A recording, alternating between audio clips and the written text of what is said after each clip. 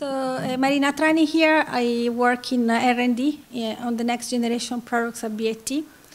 We're going to talk today about some of the products we're bringing in this space. Some of you may know that we're quite committed to vapor. We have made a lot of progress in this category. We are big e-cigarettes fan.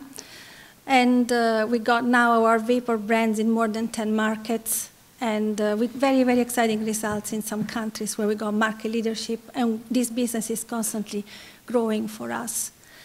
But we strongly believe in the power of offering consumer choices, and so just recently we started our journey into more next-generation products, not just electronic cigarettes. And so today, I'd like to talk with you a little bit about our first steps into this tobacco-heated products category.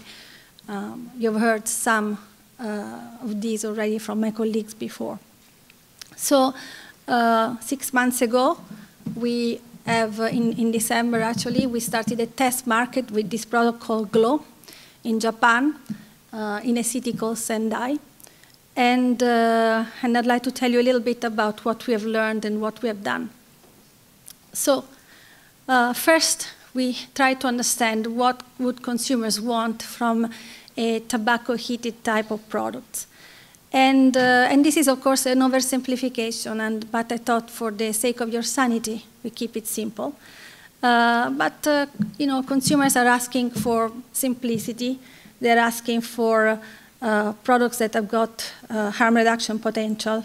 They want no compromise on taste. Remember, they are coming from cigarettes, which have a pretty strong sensorial experience. But importantly, they're really looking for a simple usage experience. Okay? This is an important barrier when consumers come from smoking cigarettes to devices. And so, based on the learning that we got from Sendai, it looks like this Glow product that we have launched may be meeting some of these needs.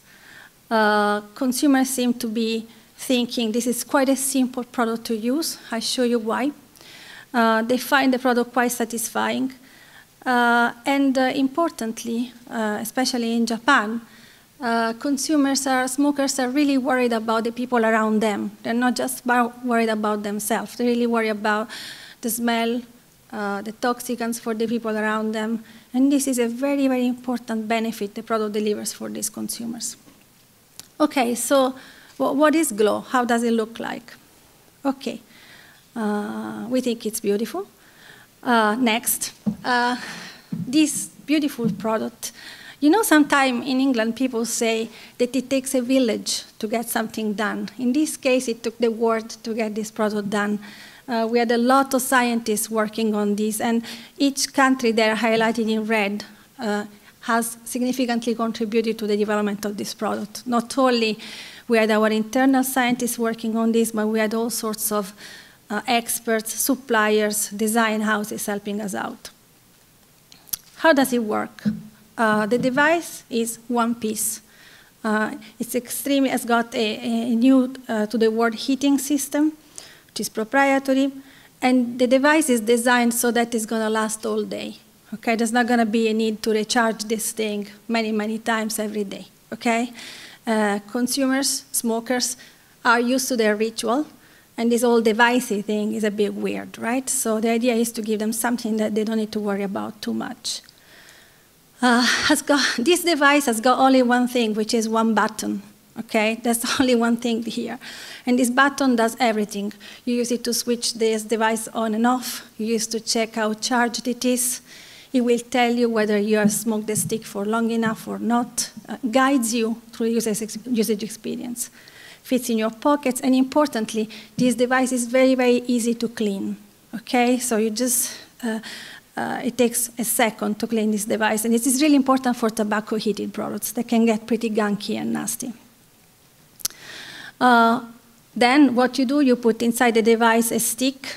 The stick may look like a cigarette. It's everything but a cigarette. And the differentiation starts with the tobacco, which has been specifically designed to work in this device. If you take a normal cigarette and you put it in this device, it's not going to work. Okay? The product is designed so that if consumers want, can get back-to-back usage, not just one stick. They don't need to recharge the device to get a second session or a third session if that's what they want. And then we offer a complete flavor range. We started in Japan, so in Japan we have a couple of strongly mentholated versions, but as we go around the world, we are extending the range.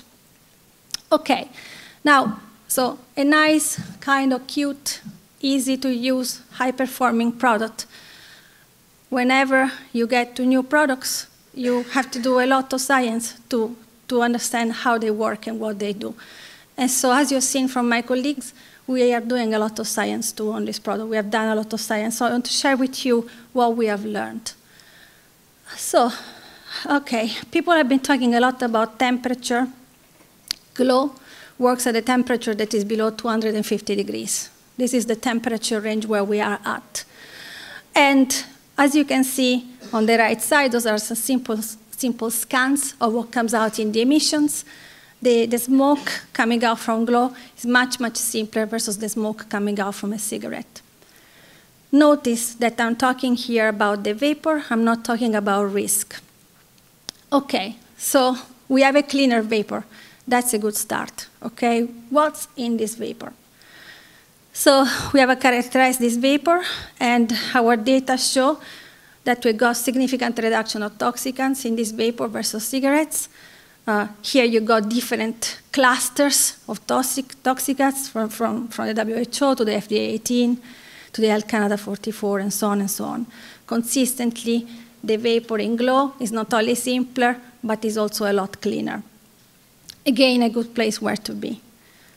Next, as we said, Japan consumers and all consumers really worry about what's happening around them when they smoke. So we went to characterize what's happening to the air in a room, in a place where glow is used. And also in this case, we found that the air is a lot cleaner. Okay, so this is one of the test methods we use. We use many. This is an example where we go and measure particle mass in the air.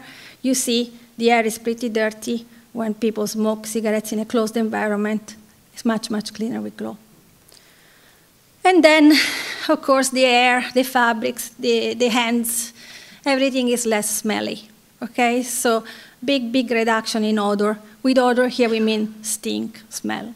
And this is, by the way, a really, really important area that consumers are playing back to us. We talk a lot about harm reduction, which is, of course, the potential for harm reduction with these products is extremely important. But there is a whole set of benefits that consumers are getting, and they motivate them to use these products. Okay.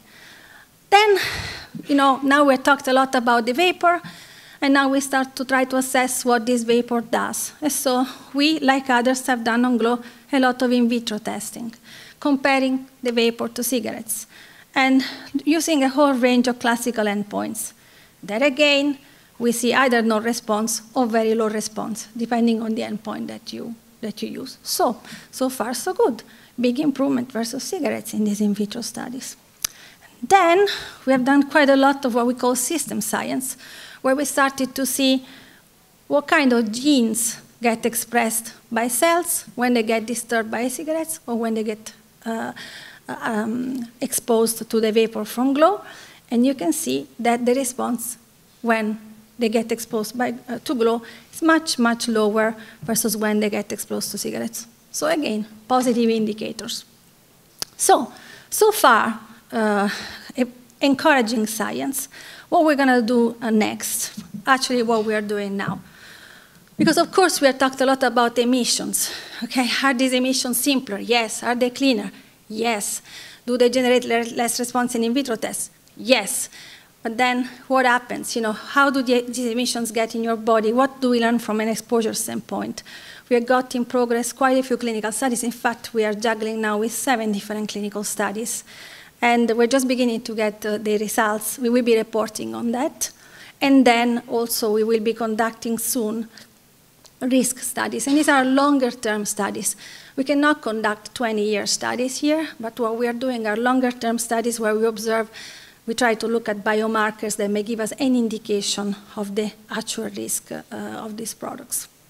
So while the harm reduction assessment of GLOW is far from complete, because there's a lot more clinical work that we need to do, what we have learned on the emissions is pretty encouraging. And then, of course, with all these devices, if any of you thought for a moment that it's simple to develop these products, there is plenty of other compliance work that we need to do, whether it's for TBD or for many regulations. This is just an example of all the other regulations that GLOW will comply with in some of the countries, but there's more than that. Electronic cigarettes need to comply with some of these standards too, to make sure that consumers are using safe products from a device standpoint. So that's pretty much our story on GLOW, and thank you very much for letting me share this. Questions? So, questions for